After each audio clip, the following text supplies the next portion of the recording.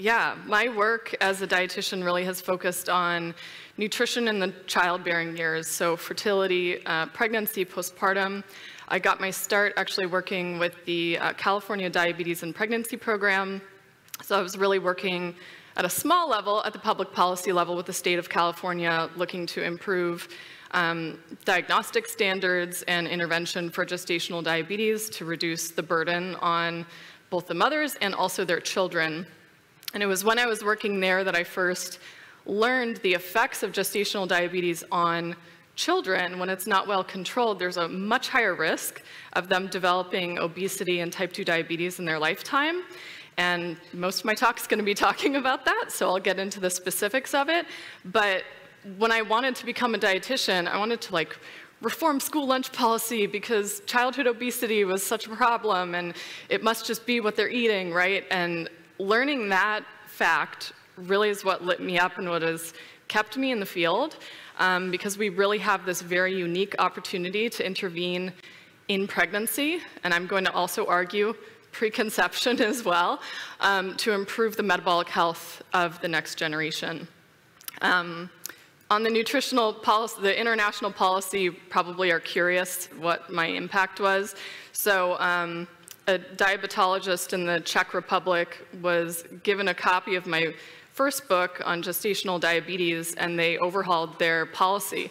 So they used to have national guidelines that set a minimum carb intake of 200 grams per day. It's actually higher than the minimum level set in the US. And they reversed it to be a maximum of 200 grams. And they have reported since a significant improvement in gestational diabetes management, less insulin requirements in pregnancy, and better maternal and fetal outcomes. So fewer pregnancy complications, less macrosomia, and so forth. So that's exciting. We'll see if that ever changes in the US. I do have a new book coming out in a couple weeks, Real Food for Fertility. You are the first people publicly to learn the title. And I also train professionals. So with the Women's Health Nutrition Academy, we have one-off webinars. With the Institute for Prenatal Nutrition, it's a formal, very intensive mentorship for health professionals.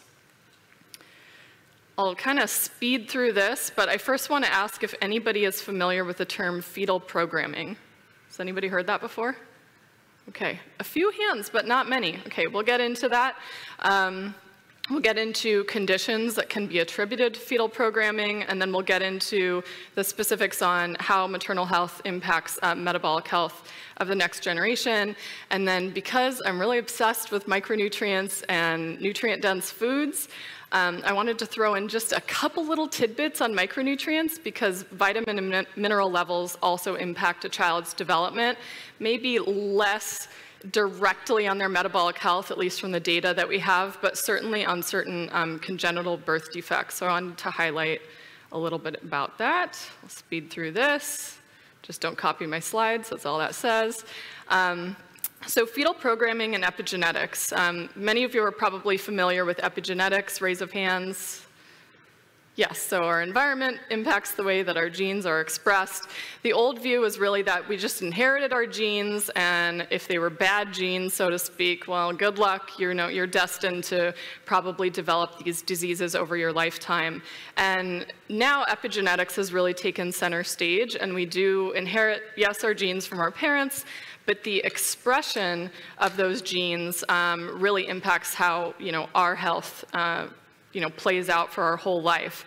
So really it's affected by all of it. Yes, the genes, also the environment, and even the environment that we're exposed to in utero. And by environment, that can be circulating levels of nutrients and other metabolites, inflammatory mediators, toxins, and so forth. And if we extend this into looking into preconception, which I'll try to tie in as I'm talking today, these also directly affect egg and sperm quality. They also directly affect the development of the placenta. When we look at pregnancy complications, the most serious of pregnancy complications often have some sort of placental origin or involvement.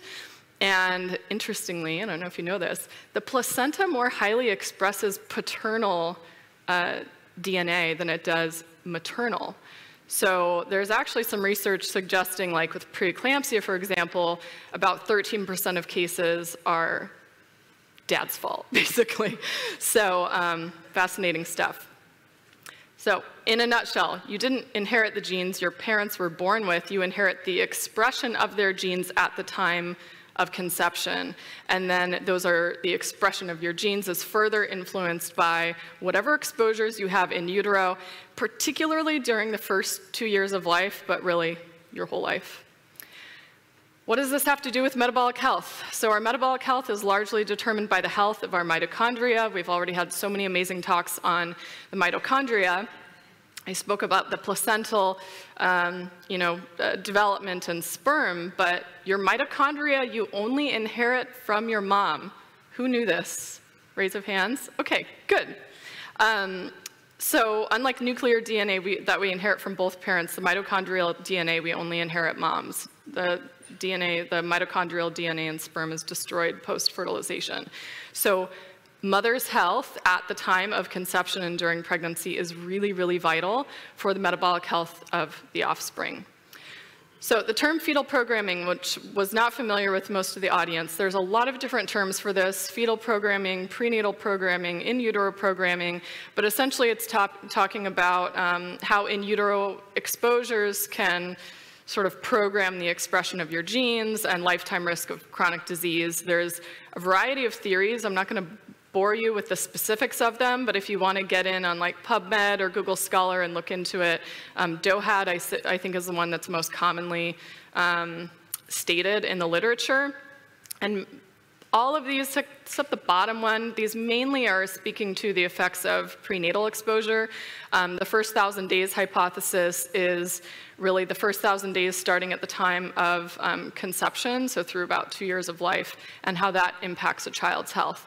There's all of these like very specific time points at which genes are programmed and organs are formed that are really irreversible. We can't like rewind the clock and redo it, and those can permanently affect your health. No pressure to the parents of childbearing age here. So what does this have to do with birth weight?